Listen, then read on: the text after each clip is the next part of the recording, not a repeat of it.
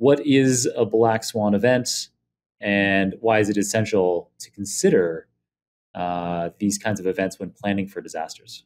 Sure. So this chapter is about long-tailed distributions.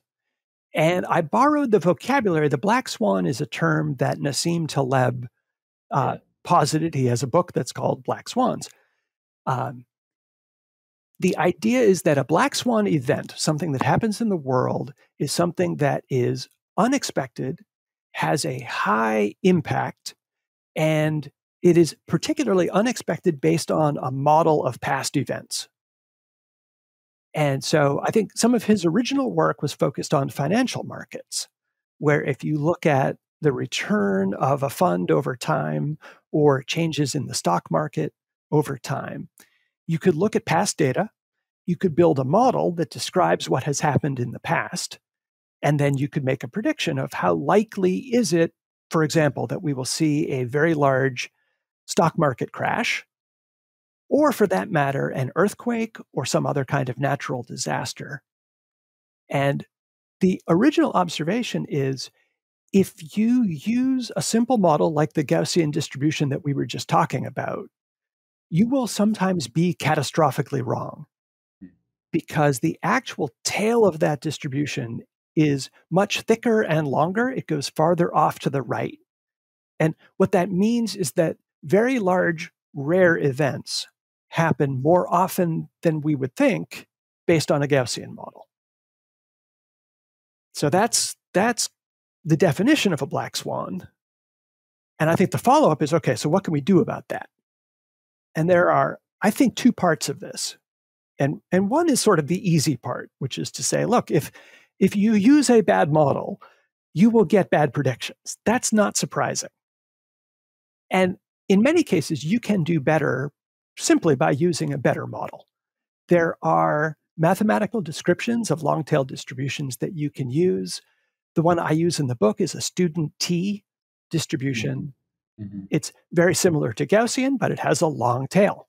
Yeah. There's some values of that where it is basically Gaussian. Is it? I think it is. It if you get close to like 1, you got it. Value of 1, then it is a Gaussian distribution. Or something? That's right. Yes, there's a third parameter that controls the thickness of the tail, and at one extreme it is just a Gaussian, and at the other extreme it is an absurdly long tail.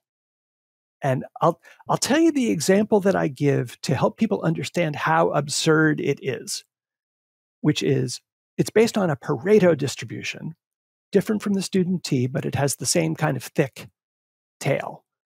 And the question is, what would happen if you woke up in a long-tailed world where the distribution of height had the same 25th percentile as it does in our world, and it had the same 75th percentile, but the tail of that distribution was not Gaussian, it was long-tailed. So you wake up in the world, the first few people that you meet would be of unsurprising height. But then maybe you'd go outside and you see 100 people and you see someone who's about 6'10". You know, that's surprising. In only 100 people, that would be taller than expected. Out of 1,000 people, the tallest one would be about the height of a tree. Mm. And you'd think, okay, this is a different world. Yeah. Out of the population of the United States, the tallest one would be taller than the distance from the Earth to the moon. And in the world population, the tallest person would be taller than the distance from the Earth to Betelgeuse. So that's how absurd these distributions are.